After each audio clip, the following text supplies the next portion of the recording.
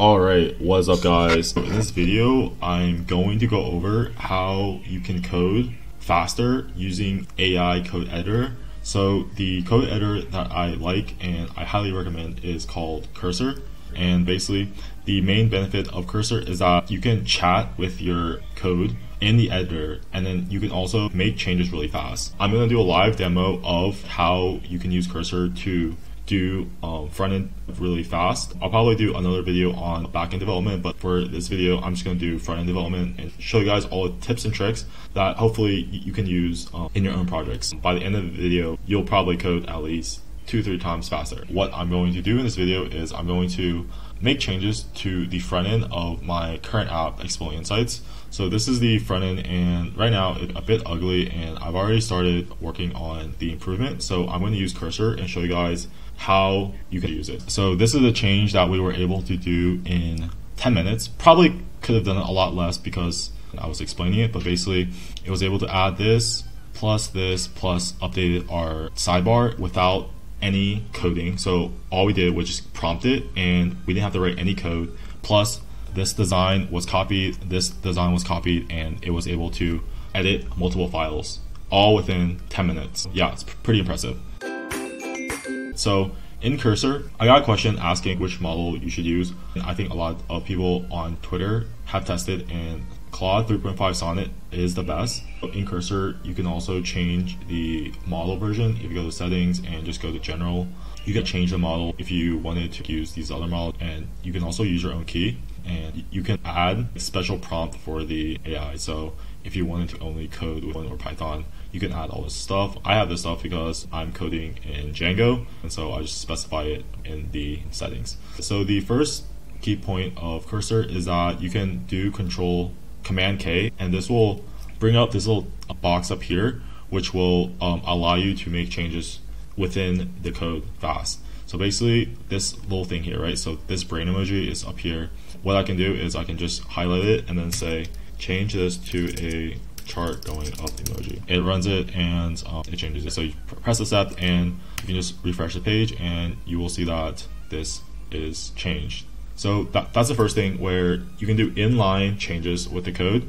Now, let's say you want to be able to chat with the code. Here, like, we have all the tabs. So let's go to the tabs and chat with it. You highlight all this, and then you can press Command L. It's probably the same commands on Windows as well, but just double check. But on Mac, it's Command L, and basically you can say how many tabs are there. So you can like chat with the code, right? So this is useful, especially if you want to debug your code and ask why it's done a certain way. But if you just want really quick code changes, you can just do highlight it and do Command K, which will bring up this thing up here. Let's do a live example of the other feature in Cursor, which is multi-file changes. So right now, this is a dashboard, and this is a new dashboard that I want. And one of the things on the dashboard is like this daily business ideas component. So what you can do is Command I in the file that you want to change, and this will bring up the multi-file editor, right? So you can type, I want the new business ideas component copied to this page, and then you need to specify like where it should get that context. So this code is in the file called components, let me see, f_categories from @f_categories. So you do that.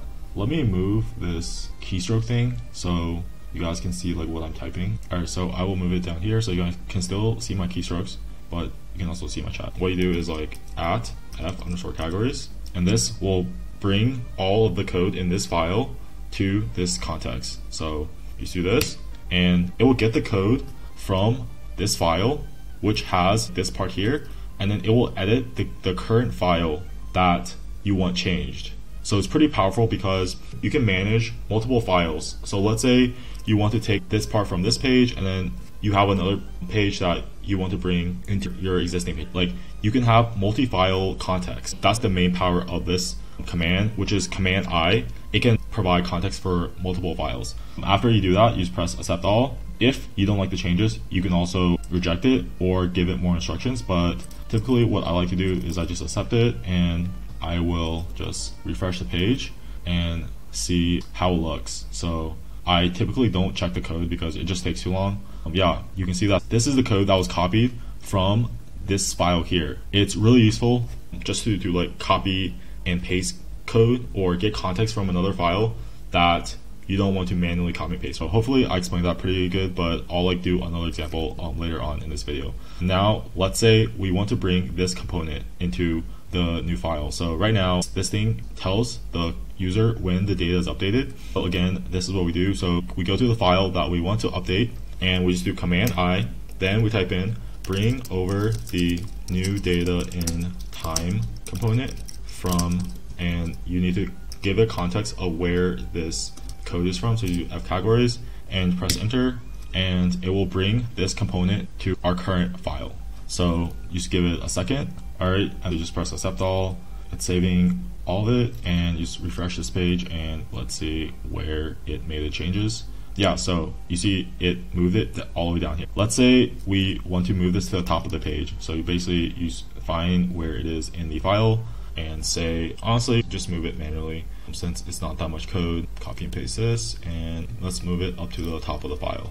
So quick access, just copy paste this here and refresh the page. All right, the CSS is a bit messed up. All right, let's paste it here. All right, the CSS is messed up. What you can do is fix this CSS. The UI is messed up. So basically, you don't have to worry about your grammar or spelling or even like your sentence structure. Just give it like really simple commands and it will fix it. Just do Command R and just refresh the page and see. Yeah, so now it's updated. Also, it's pretty good for UI changes. So just say the UI, improve the UI by 10x or something like that. So it will improve the UI. So yeah, that is Command K, which is probably my most used command in Cursor. Yeah, so it changed the UI. Sometimes it doesn't give you the best design, so you have to play around with the design, but we're not going to worry about that for the moment. So the other thing that I wanted to go over is just one more example of Control L, where you're bringing the code to the right hand side of the dashboard. In the new dashboard, you can see that we have a bunch of these tabs that aren't being properly linked. So the tab is already created, but it's not linking anywhere. So we need to fix that because in the old dashboard, like these are being linked properly. What we need to do is we just go to our code and we are going to be using the Command I, the multi-line fix. I'm not sure if you need to highlight it or not, but you just do that. So if you highlight it, it will actually add it as a context in the code. So basically you can say, I want all the links from @f categories. So this is the code that we're grabbing it from, and create unique SVGs and make sure they are all in the sidebar.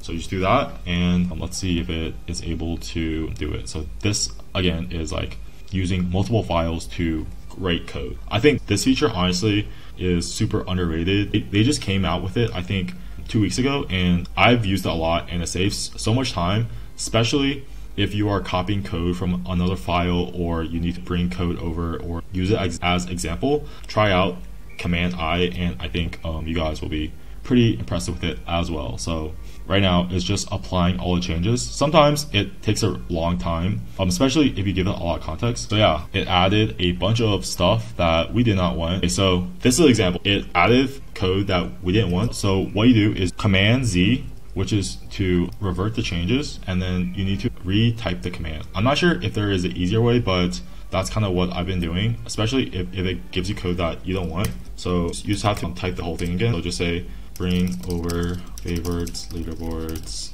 and make sure all of the tabs are linking page. So sometimes you just have to be like more specific and clear on the command you give it. This is a second attempt to make this code change, so let's see how it does. Let's refresh this page and see if it completely fixed it or not.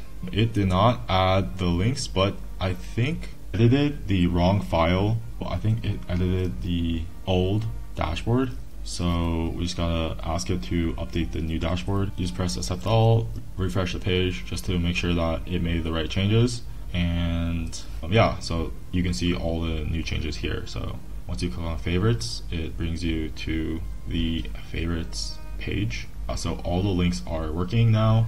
Plus, it fixed the fact that these two links were not in the tab, and now they've added it with the SVGs. It did pretty good. So that's the end of the video. I will probably do another follow-up if you guys want. So I will see you guys next time.